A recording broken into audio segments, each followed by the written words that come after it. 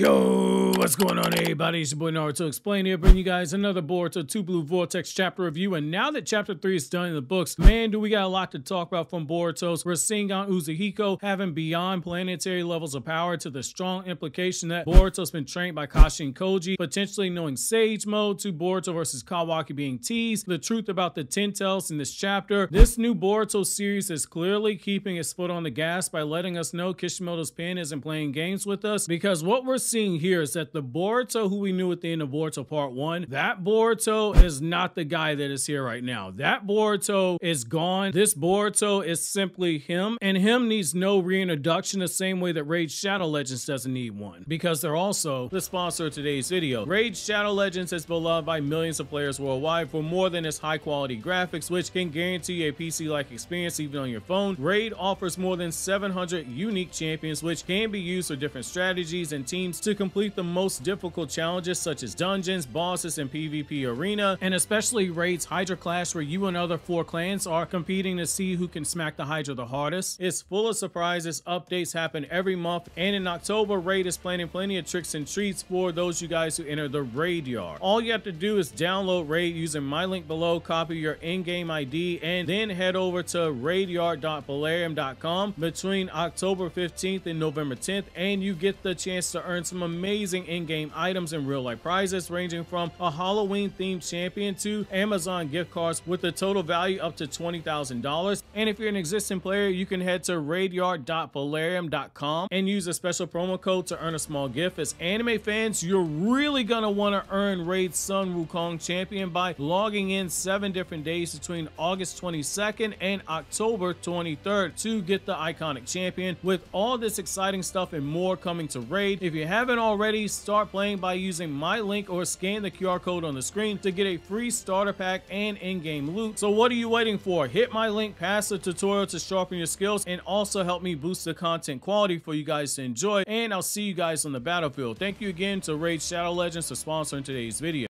Right away, we can see that Code is spooked by Boruto's Rasengan Uzuhiko, and it's because while Code might not be the smartest guy out there, something we've been told countless times by multiple characters in universe, even Code can see that Boruto is using something different from all the other Rasengans that he's seen in the past. Back when Code was hunting down Boruto, battling him off and on again for the last 2 out of the last 3 years, it's basically a primal instinct that every animal has when they know they're in the presence of a predator that can kill them. Code has been talking a really big game, but he can see just as we as the audience can that something has changed in Boruto, and that this Boruto is not bluffing. This is Boruto who is extremely confident that this new jutsu can kill Code if it connects, and for a moment we see Code actually pause as he tries to discern the situation. He starts going through his mind all the different Rasengans that he's seen Boruto use, namely that this looks similar to the Vanished Rasengan, but Code notes that that jutsu is invisible to the naked eye and that it's used via ninja trickery meant to ambush the target when they least expect it. Yet this Rasengan is something that, while Code can't see the chakra in the shape of a ball, he can clearly see chakra rings around the jutsu being used, and he knows that Boruto is preparing something, which leads him questioning why Boruto's approaching him with such overwhelming confidence, because this is clearly out of character. Based off of this, we can conclude that the last 2 times that Boruto and Code mixed it up, Boruto was a scared child who fought against Code, and he was running away every chance that he got. Very similar to how Trunks was in the Dragon Ball manga, where he's running from Cyborg 17 and 18, running for his life, never battling them head up until he gets strong enough to defeat them. However, what we see here is that this current version of Boruto, he isn't running, he's walking right towards Code, and it's enough to spook Code into going into one of his claw marks that are on the ground to try and ambush Boruto, which in theory, it isn't a bad idea. If it was like 90% of the other Rasengans we've seen in the series, where they have to be rammed into the target, at least by getting behind Boruto in his mind, he stands a chance of being able to adjust to when Boruto turns around to try and connect the attack. Yet when Code does attempt to do this, Boruto looks completely unfazed by what just happened and shows a key element of what we saw in Naruto, which is the move hidden behind the move. Boruto has already set up a checkmate of Code, but Code is too dumb to realize it. In a way, it's very similar to what Shikamaru did when he had already set up potential check marks for Hidan and Kakuzu in the Akatsuki suppression arc, where he had Kakashi stab Kakuzu in the heart with a Raikiri and then grab some of Kakuzu's blood as insurance to trick Hidan when Shikamaru fought him later on one-on-one. Boruto did something very similar here. He lured Code into a false sense of security, and it makes a lot lot of sense. Boruto has seen Code fight numerous times now, from the battle in Boruto Naruto Next Generations to all the battles that happen in the time skip arc, and it goes back to another key element of what we were told in Naruto, which is that the more times you use your signature move, which in this case would be Code's claw marks and that teleportation of them, your enemy will be able to plan around said jutsu if you don't kill them right away. Boruto used Code's own jutsu against them to get close enough to launch the attack without Code actually realizing. Code arrogantly thinks that he stopped the attack when he grabs Boruto's wrist, but had he been paying attention, he would have been able to see that despite grabbing Boruto by the wrist, the wind chakra rings around Boruto are still active, which in turn means this brand new jutsu that he knows nothing about is also still active and that he needs to be cautious. What we see here is Code failing to not fall into the same trap that he did briefly when he fought against Boruto in part 1 of the story. There were a few times during that first Boruto versus Code fight where Code, despite having the upper hand on Boruto was still able to get the drop on Code a few times, because Boruto isn't just a skilled shinobi. He's a prodigy son of the 7th Hokage, the most unorthodox shinobi in the history of the ninja world. He is the grandson of the 4th Hokage, one of the biggest prodigies in the entire history of the ninja world, and he's got the blood of the Hyuga clan, one of the 4 noble clans of Konoha, and one of the clans that have one of the strongest connections to Kaguya. You don't underestimate someone like Boruto just based off of his genetics alone. Even if he doesn't have the talent of those in his bloodline, you still treat him with that level of caution due to the respect that is owed by the name that he carries. And unfortunately for Code, Boruto's proving that he's worth the fear that comes from having the genetic background that Boruto has. Boruto remarks to Code that the jutsu is already halfway done, and at this point Boruto can kill Code at any point if he wants to, and it's in that moment that Code realizes that the chakra rings have gone from being wind-like rotations around Boruto to now transferring to his arm and surrounding his body as time goes on. What he doesn't realize is that Boruto has trapped him, both by letting Code use his claw marks to get close and by blocking Code with his sword to keep pushing back with just enough force to force Code to stay in place, all while distracting him from the jutsu being released onto Code's body. It's as Kakashi said in part 1, a ninja must see through deception, and Code, not being a ninja, is unable to see past the deception used by a ninja, further highlighting the symbolism of what we're seeing unfold. Boruto is a shinobi fighting a cyborg, which is a human with mechanical enhancements, in a story that has dealt with the conflict of where does science fit in this world of ninja? Can ninjutsu and science coexist without conflict? And we're seeing Boruto embody the heart of a shinobi in this battle, just as he told us in Boruto chapter 80 when he said that he was still a shinobi to Momoshiki. It's very beautiful writing to see this come full circle. Boruto then tells Code, either take me to the Ten Tails and I'll release this jutsu, or you can die here. And Code, being as arrogant as he is, despite knowing that Boruto has clearly done something to his body, refuses to see this as anything other than a bluff, which is what starts the downfall of Code in this chapter. No attack he launches at Boruto actually lands. He misses literally every single attack and it baffles him, which then plays into Boruto's hand because Code is lashing out in anger and rage, letting emotion cloud his judgment, and he doesn't realize until Boruto slams his jutsu into his stomach that it wasn't Boruto dodging him, nor was his a genjutsu or even a clone jutsu. Boruto's body was betraying him and throwing off his equilibrium, which means he was throwing off his balance. It's at this point that Boruto completes the Rasengan Uzuhiko, and the sheer force of the attack sends Code flying across the village so hard that Code is drawn with a very expressive shot of his face in agony and in so much pain that it looks like Boruto almost forced that boy to open up that one eye that he got the scar over during the time skip. And what's most impressive about this is that Code is using the Karma Seal, which means this version of Code without limiters is stronger than Jigen, and Boruto is dogging out a beyond Jigen level threat without using his Karma Seal. This Boruto is extremely powerful. When Boruto compliments Code on being able to withstand the jutsu that he used, Code doesn't seem to get that there was sarcasm baked into Boruto's comment, because Boruto knows what's coming next, and Boruto isn't the only one who knows what's coming, so too does Damon by the looks of it. And this is where things get really interesting. So Ada and Damon are shown, and the cyborg sibling duo, they're in a conversation. Ada's informing Damon of what Boruto just did, and she's confused as to how this is different than a normal Rasengan, and goes as far as to call an even simpler version of it. But Damon uses Ada's play-by-play and his own observation of what's happening to explain to us as the audience what really took place. Boruto has shaken the entire planet with a casual use of the Rasengan, and Damon refers to it as a jutsu that uses the entire entire planet's rotation. Eerily enough is actually right, and Damon is excited about this, which can only mean we're about to get a huge payoff for a major subplot from Boruto Naruto Next Generation. At the end of the manga, we saw Damon beat the brakes off of Boruto and Kawaki inside of the house they're staying at, and then after the Shinjutsu was cast and everyone's memories of Boruto and Kawaki were swapped except for Ada and Damon, Sarada and Sumire, and Boruto and Kawaki, Damon tells Boruto to make sure he takes his time during the time skip to get stronger, because when he returns, Damon expects Boruto to be strong enough that Damon can fight him at full power for the first time in his entire life. What we see here is Kishimoto using Damon's excitement to remind us as the audience that this isn't a subplot that's been forgotten about. We're either going to get that fight or it's going to be a red herring, but the subplot itself has not been forgotten about.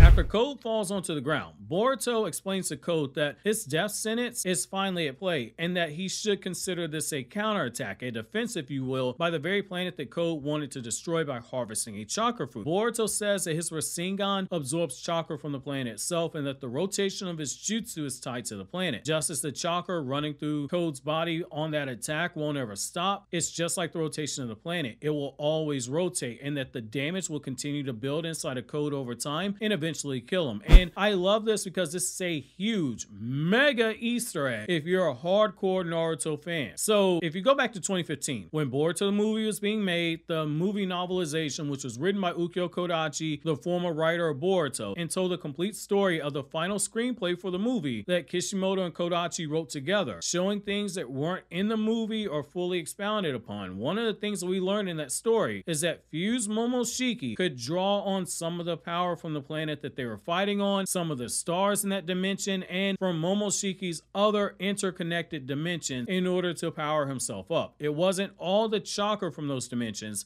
It was only a portion, but it was enough that when he got desperate fighting Naruto and Sasuke, it allowed Momoshiki to power up and battle them as equals for a brief period of time. Think of what Momoshiki did in that novel, and think of what Boruto's doing here, similar to a Genki Dama from Dragon Ball. It doesn't take all the energy of the planet. It only takes a safe amount of the health, i.e. the Genki, of the people on the planet and the planet itself, but it's enough to do serious damage to those who are hit by it, and we see a similar thing done here. Code is in serious pain from this attack, and it will only grow worse, making it absolutely overpowered. Boruto takes the time to tell Code, if I release this jutsu, your life will be spared. But he says his condition is that Code takes him to the Ten Tails, and it's here we see some of those Naruto genetics in Boruto, because even when facing Code in this manner, he's still willing to give him mercy and allow him to redeem himself. But Boruto isn't above killing Code if it comes down to it. Or rather, as we'll see in a moment, he wants Code to believe that he's going to kill him in this very moment, when in reality it's Boruto setting up another trap for Code, and Code being so ruled by his emotions that he can't see the trap that he's walked into. What we're seeing here are those Minato genetics on full display, and what we're seeing is how during this time skip, Sasuke has raised Boruto into a shinobi, because the level of ninja trickery that he's pulling off here, where it's back-to-back tricks, that's showing how big of a fool that Code actually is, because Code is consistently falling for Boruto's trap. However, before Boruto can get much further into his conversation with Code, Kawaki chooses that moment to try and kill Boruto by using a sneak attack. Yet Boruto casually dodges the attack, and it isn't until Boruto lays eyes on Himawari that Boruto's stone cold expression changes, and we see him soften his face around the edges of the eye and the mouth, and we see the hurt in Boruto's eyes as Himawari calls him by his name and not by Oni-chan like she normally does when she refers to him as big brother. She's never called Boruto by Boruto's own name. In the manga, it's always been Oni-chan or big brother. It's a gut punch for Boruto, a reminder of what he's lost, and as we've seen in both the manga and the anime, Boruto has a huge soft spot for his sister. She's the reason he got so mad at Naruto during the Chunin exams, because Naruto ruined his sister's birthday by sending a shadow clone there and dropping the cake. It's As the 48 Laws of Power, a book by Robert Greene, discusses in detail. Law number 33 says discover every man's thumbscrew, which basically means even even the strongest of men have a weakness that they hide, and if you discover said weakness, you can bend them to your will. And Kawaki knows this, and that's what I love about their entire interaction here, especially when Kawaki sends everyone away. He's letting Boruto know that he knows which buttons to push on him. Boruto's biggest thumbscrew is his family. It's why he was almost trapped by Kawaki in Boruto Naruto Next Generations after Kawaki sealed away Naruto and Hinata and Boruto was rushing there. Kawaki initially was going to wait for Boruto at his house when Boruto would be the most emotional, but instead he heads him off and tries to attack him at the Hokage Monument. Had Kawaki have waited, he probably would have been able to kill Boruto, because Boruto would have been too emotional in that moment at the house seeing all the damage. This is likely why he kept Himawari somewhat close. It's a strategic advantage over Boruto that Kawaki has. So you can tell that Boruto's thinking to himself, look at how much Himawari's grown over this time. Her hair's gotten longer, she's clearly grown a few inches. However, upon seeing Shikadai and Team 10 arrive, Boruto's face hardens and he tells him to stop interfering with this conversation with Code, and just as Code attempts to escape, Kawaki uses Sukuna Hikona to shrink the claw marks and tells Shikamaru they can kill Code if they need to. Yet Kawaki has so much of a hard-on for Boruto that he can't see reason. He's a lot like Code, someone who Kawaki hates. He's blinded by his own emotions, which allows for Code to summon a Ten-Tails Claw Grind in an effort to successfully pull off a multi-stepped actual plan of escape. The Claw Grind appears, Kawaki hits it, Kawaki's held in place, and Code jumps through the claw mark on the back of the Claw Grind in order to escape to safety, showing that while Code might be an idiot, he still can use a little trickery himself as well. After Kawaki sends Team 10 and Himawari away to deal with the Claw Grinds, he tells Boruto that he's going to finish his business with them, and we again see Boruto is about to fight someone blinded by their emotions. But this time, Boruto knows that when he's fighting Kawaki, he's likely going to have to fight a lot more seriously, likely not be able to use the Rasengan Uzuhiko because it's not his goal to kill Kawaki, just as it was never Naruto's goal to kill Sasuke. Boruto, when that battle finally occurs, is going to fight with killing intent. However, it's going to be with self-restraint to not kill Kawaki, which is going to be a huge testament to the control he has over his power. It's a testament to his skill to strike with killing intent but not actually kill. However, while this is going on, Sarada informs the other Chunin as well as us as the audience that the Claw Grinds that ate the Chunin, they didn't actually die. They're alive for now. And Sarada makes a conclusion based off the information that she's seen, which is that if the Claw Grinds are made out of the Ten-Tails and the Ten-Tails is meant to eat Otsutsuki, then by instinct the Claw Grinds are going to eat humans, and we see another sign of what Boruto warned Code about, which is that by giving his chakra to the Ten-Tails and to these Claw Grinds, he's changed them beyond Code's comprehension, and we see Sarada with that limited information she has at her disposal, she comes to that same conclusion. While Kawaki makes fun of Boruto for copying Sasuke's sense of style, which they look very similar, it's worth noting that this is the first time since the first chapter of the series that we've heard a mention of Sasuke, yet we've never actually seen him, which now means that Sasuke, that death clock, is still being watched, waiting for a sign of life of our favorite Uchiha. However, while this lack of proof of life for Sasuke might concern some of you, what's worth noting is that Boruto maintains his sarcastic nature when speaking to Kawaki, and he puts emphasis on Himawari still being alive and in good health, which means as of right now, Boruto isn't concerned about Sasuke. When Kawaki says he's going to kill Boruto inside of his hometown, it's worth noting that Kawaki is saying this when nobody's around. And most importantly, it's worth noting that Boruto says dying in Konoha is not something he's opposed to. However, that day won't be today. Now, this is yet another subtle nod to something that we've been seeing ever since the Naruto series creator Masashi Kishimoto took back over the writing for Boruto's manga, which is yet another reference to Samurai 8, the manga Kishimoto tried to write and had a former assistant draw that got canceled. We have Boruto, a character whose powers allow him to see into the future, saying dying in Konoha isn't something he plans to do today. While it's easy to write this off as Boruto saying he's not dying, period, given how Samurai 8 ended with Hachimaru dying in a sacrificial way, becoming a god, and transcending above life, death, rebirth, space, and time itself, while also being connected to all of his loved ones, in particular, a romantic love interest in Anne from Samurai 8, it's something to keep your eye on when it comes to Boruto. However, what we see next is what I meant earlier when I said that Boruto was playing another trap for Code, because Boruto has a toad inside of his collar of his jacket that he's been in communication with the entire time. He wanted to create a sense of helplessness for Code, where Code would have to retreat. Also, Boruto could find the location of the Ten-Tails and go destroy it. After all, he knew there would be a better chance of hell freezing over, Jada Pinkett Smith not embarrassing herself by embarrassing her husband when she talks about Tupac, before before Code willingly took him to the Ten Tails, which is why Boruto set up that multi-step plan in order to get to the location himself. When Boruto and Code first fought, Boruto appears to have actually placed one of the toads on a Code's body, likely when he slammed that Rasengan Uzuhiko into his stomach, and this is a clear sense of a throwback to when Kashin Koji slipped a toad on a Konohamaru during the Rasengan clash. It's there that we see that Bug's actually been swallowed up by one of the claw grimes and turned into a tree, and Boruto's gotten his eyes on the Ten Tails, all without Code ever realizing what happened and that he's been played. And when we see Boruto weaving the hand sign at the end of the chapter, Boruto looks very confident that he's about to pull a fast one on Code with yet another attack that Code doesn't see coming. Will this be Boruto using reverse summoning to get himself into Isshiki's dimension where Code and the Ten Tails are located? It's possible. The same way it might be possible for Boruto to trigger some other jutsu via a toad summon that sneaked into the dimension, but I don't think it's gonna get blown up. That doesn't seem like Boruto's style, and that small toad isn't gonna pack enough of a punch to actually destroy the Ten Tail. This obviously brings the elephant in the room, which is, did Kashin Koji train Boruto? And it does look like all signs are pointing towards that, which is going to be interesting to see how this gets explained. But if he did train him, Sage Mode Boruto is something we do have to keep our eyes on, but I'll leave that to you guys to discuss in the comment section. But I will have a video on Sage Mode Boruto dropping in a few days, so make sure to keep notifications turned on.